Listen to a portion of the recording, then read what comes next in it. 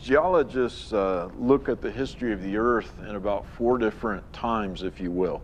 And it doesn't matter if you're a creationist or a old Earth geologist, we all recognize about the same 4 periods of time. We think they had different lengths of time. The two views differ from each other, but the one that's deepest is the Precambrian. And we'll actually see those in the core of the Uinta Mountains. And then on top of the Precambrian, we have the Paleozoic. Here's some of the Paleozoic rocks, and we think these would have formed earliest in the flood.